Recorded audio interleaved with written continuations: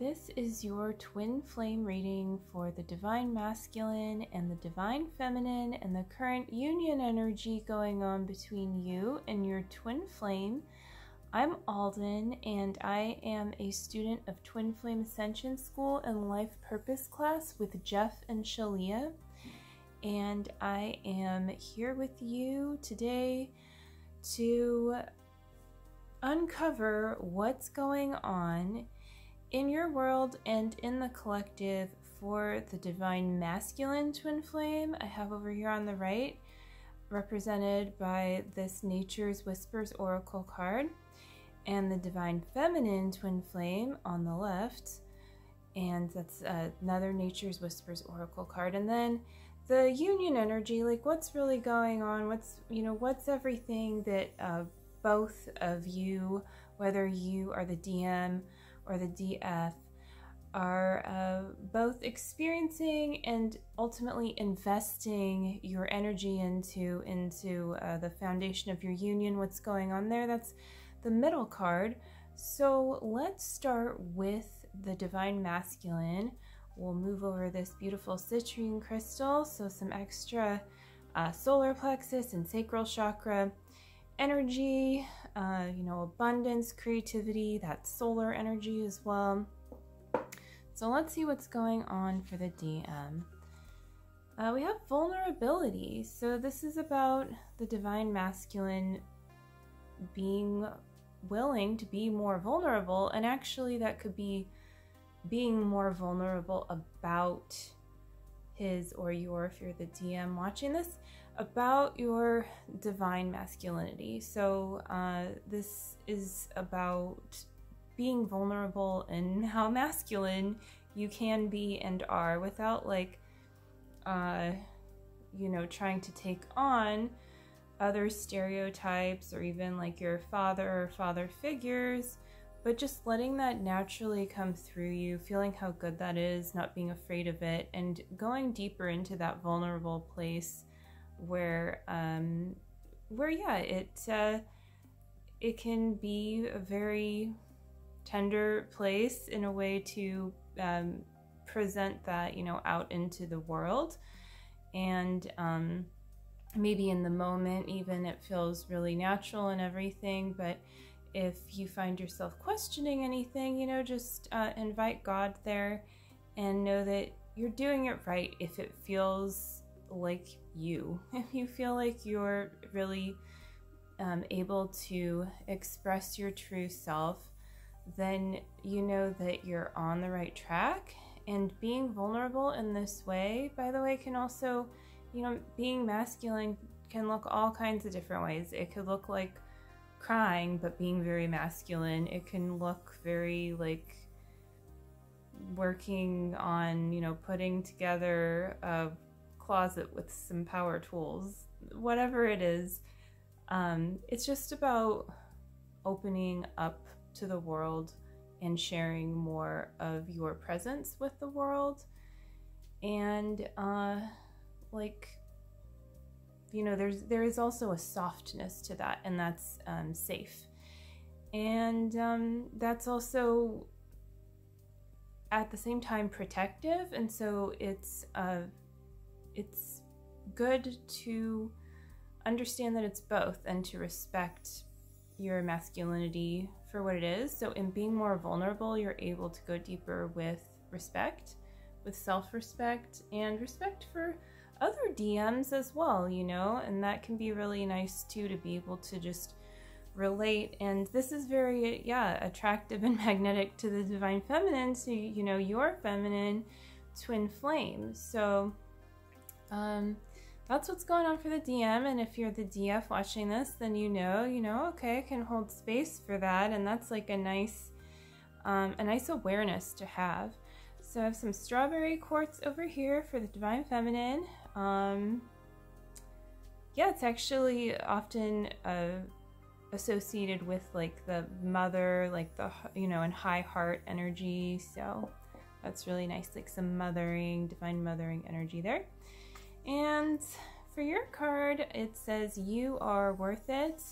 A lot of candles, definitely about appreciating the flame within your heart. So as you go deeper with your own self-worth and loving yourself, it's safe to feel your twin flame in that place in your heart and to embrace him there and to let that happen naturally, to not try to like, you know, feel the need to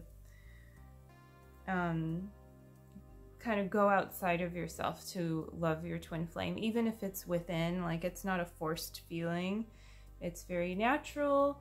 And when you're really honest about that, and, you know, really filling your own self up with value, with worth, you know, like with your own love, with divine love, then that love is naturally going to flow to your twin flame. And, you know, if you want more support with that, Romance Attraction e-course is really wonderful. And if you really want to go all the way into the core of the work, Twin Flame Ascension School is your answer. So you're worth it, you know, you're also worth investing into.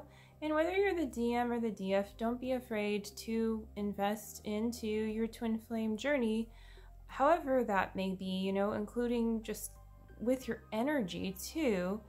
Like, don't put off doing the inner work and loving yourself, expecting someone else, including your twin flame, to do it for you. However, when you do love yourself, expect to attract and magnetize your twin flame union easily to you.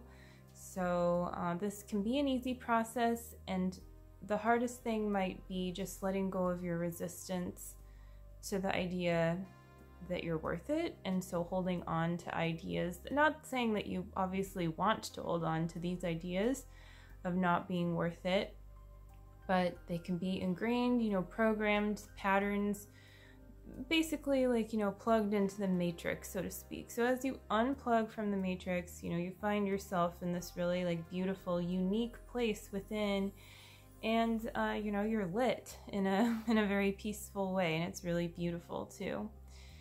So yeah, you're worth it. And it's got number 23 here and 34. So I like that. 2, 3, 4. So to me that says, you know, as the divine feminine is like filling herself up with worth, she's also inviting the masculine to be more vulnerable. And so it's really creating this nice loving balance. So let's move on to the middle card, and this is selenite, by the way, and it's a very nice peaceful heart crystal, and this is kyanite, and it says make time for self-care. And this is always a really nice reminder, a nice gentle reminder, and it says, you know, taking care of yourself is essential right now. And of course, taking care of yourself is always essential, but sometimes it's time to, you know, play hard, to work hard, in a way that is in alignment, and, you know, maybe do a lot of inner work. And this is calling you to really go to that place of where, you know, what the parts of you that are needing attention are calling for, to feel enriched, to feel nurtured, to feel cared for. And self-care can look so many different ways, and it's not always what you do on the outside, although that can really amplify how you're feeling about yourself on the inside when you do it from that really loving place. So it doesn't necessarily mean, you know, throwing a bunch of face masks on and stuff like that, although that can be really nice, and maybe that is what you feel called to do.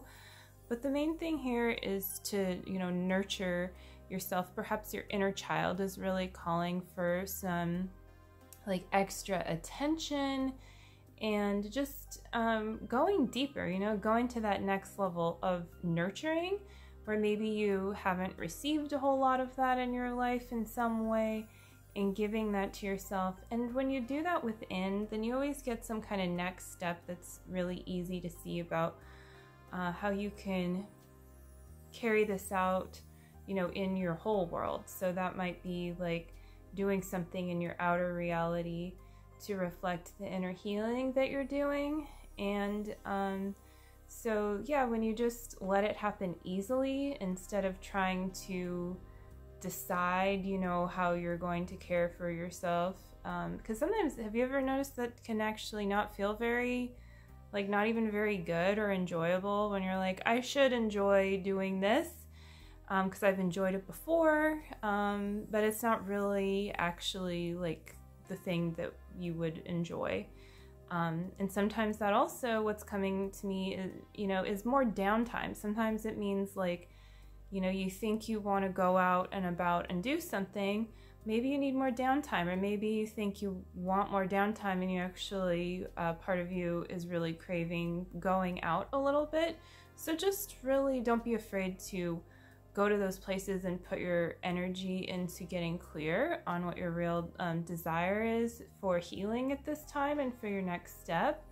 And know that this self-care is going into your union, so it's for the both of you. And as you go deeper with your self-worth and vulnerability, you're also going more deeply into being able to have space, both of you, for self-care. So that's a really beautiful thing too, because I think we all like that. I know I do. So that's going to conclude this reading for the Divine Feminine, the Divine Masculine, and the current Twin Flame Union energy, and you know what you can really do to harmonize. So be sure to check out the links below if you would like to work with me. There's a link below for that. And also subscribe to this channel for other amazing content. There's going to be some really great content coming out, and so I know I can't wait, and that way you'll get notified when it does come out. So yeah, have a wonderful, beautiful day, and I will see you again soon. Take care. Bye.